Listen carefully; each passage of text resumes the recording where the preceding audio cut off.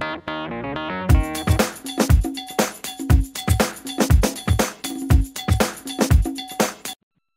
you for joining us today. My name is Kevin Benedict. I'm SAP Mentor and Enterprise Mobility Analyst, and I have with me as guest today Mike Petersen, who's the Vice President of Product Marketing at PSION.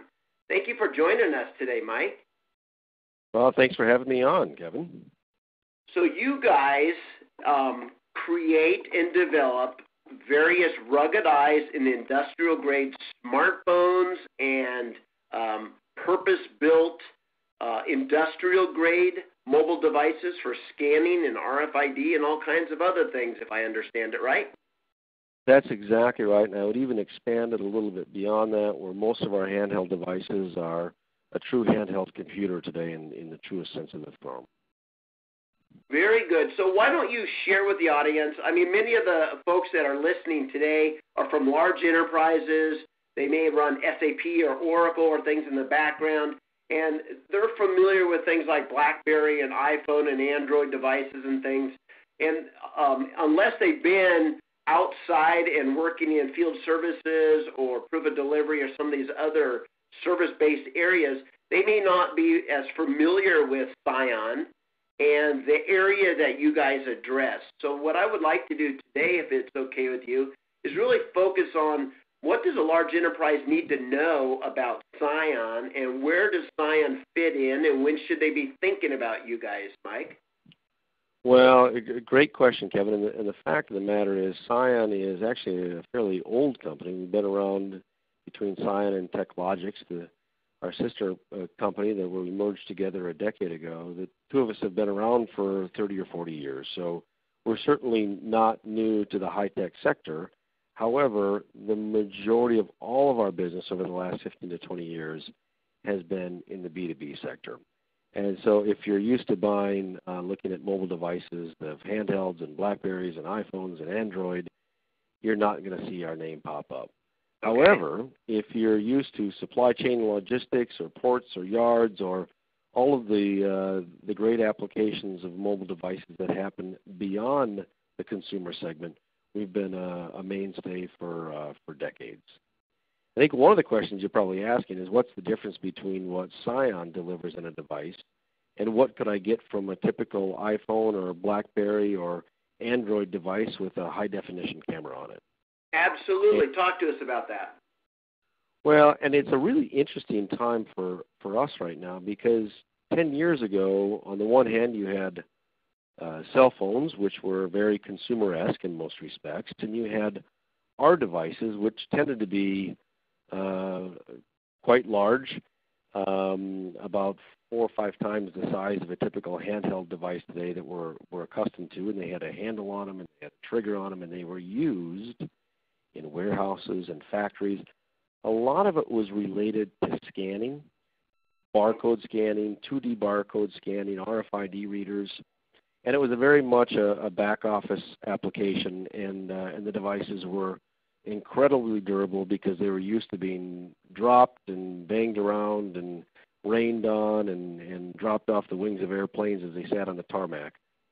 Today what's interesting, though, is there's starting to become a merger between the two. As cell phones merge into smartphones and smartphones start to gain the flexibility to do some very interesting things, whether it's scanning through an imager or a camera or giving fuller access to the cloud or the internet, they start to actually enable users to do some of the things that our products were designed to do a decade ago. And that's actually great news for businesses, and it's great news for consumers because our whole goal has always been to get real-time information to and from the field. Consumers are benefiting from that same thing today where they can get real-time information to what they need to know and where, and if they need to take a picture of it, that's great. Right. But what we're starting to see is an emergence of more and more people in field services and in light-duty applications that can benefit from some of the typical applications that we've been accustomed to delivering, as I said, for a decade. Right. I think one of the things that differentiates the classical commercial device or consumer device from a truly ruggedized device are probably two things. The first is the level of durability. Okay. We test our products to what's called an IP certification. And most of our products are an IP54, an IP65, an IP67, meaning you can drop it from about 6 feet. You can submerge it underwater for up to 30 minutes. It's protected against jet streams of water and rain and drop tests and a number of things and dust intrusion. If you put any traditional Android device or iPhone or BlackBerry through those rigors, they wouldn't last but only a fraction of the test. They're just not designed to go into those environments. Absolutely. So the level of ruggedization is much more important in our devices, and we're learning how to make those devices smaller and smaller and still give the same level of ruggedization. And for us, it's twofold. The first part is reducing the total cost of ownership, because when a product breaks, it's expensive to replace it, but more importantly, you have downtime for that end user. You have a really expensive person in the field who's trying to meet a customer call or fix an electrical line or repair a valve somewhere, and if they don't have the right access to the right information or they miss an appointment, you've missed a customer commitment. You've missed it's probably impacting your P&L. Oh, absolutely. That's generally the most expensive aspect. So we're trying to prevent that from happening first and foremost.